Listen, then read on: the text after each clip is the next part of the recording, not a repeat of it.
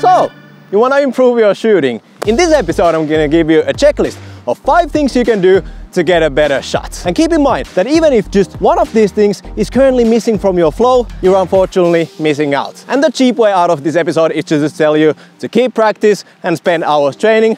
But don't worry, I'm gonna go more detailed than that. Let's go.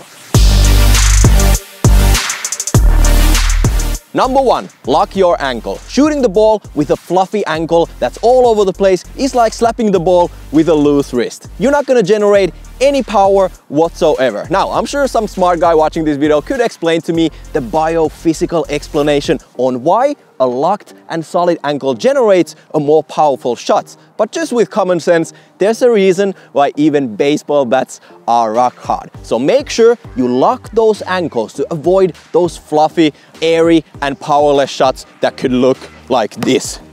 No goalkeeper is afraid of that.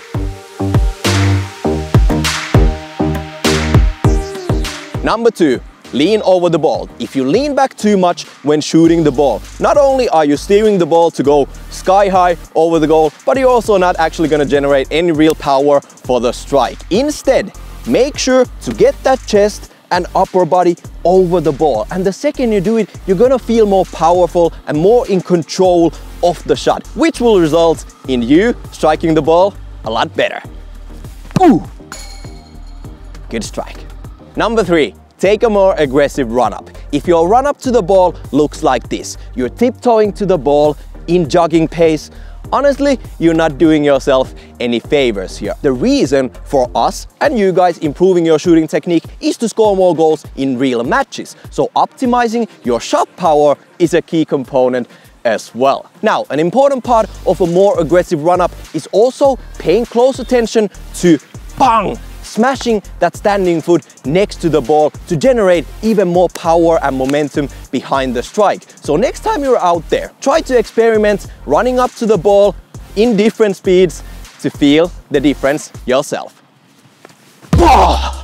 Number 4, hit the center of the ball, or actually do whatever it takes to stay as far away as possible from hitting the ball too low. Heavy backspin is our biggest enemy and stops us from hitting those powerful strikes. And that only happens if you hit the ball too low like this. Again, no matter if you're shooting curveballs, knuckleballs or power shots, you're always better off aiming to hit the ball around here, just below the center half, instead of slicing under it too much, which just causes the ball to have a lot of backspin. So work on hitting the right part of the ball to get rid of that annoying backspin that eats all the power away from your shots. Number 5, practice with the game in mind. Let me explain. Back in the days, I realized I had spent a lot of my precious time practicing my shooting technique way too comfortably to be effective in matches. What I used to do is roll the ball forwards a couple of meters, take a nice and easy run up, and then shoot the ball somewhat like this.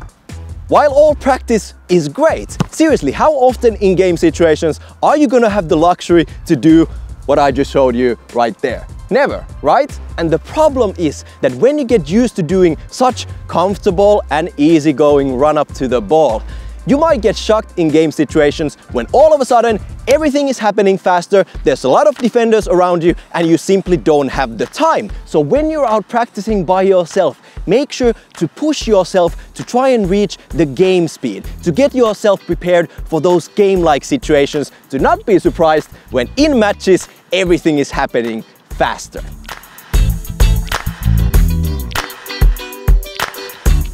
So that's it for the 5 quick tips. Again, you want to have all of the 5 things in your locker to be as effective as possible with your shooting in game situations. And of course, I have to say it, the last boring advice is that you need to spend countless hours practicing, but you guys already know that. And if the next thing you want to practice is either knuckleballs or curveballs, you can check out these 2 videos down below on your screen. And before you go, of course, subscribe to our channel for more videos like this one, and like us on Facebook. You can find all the links down in the description below. That's it for today. I'm out.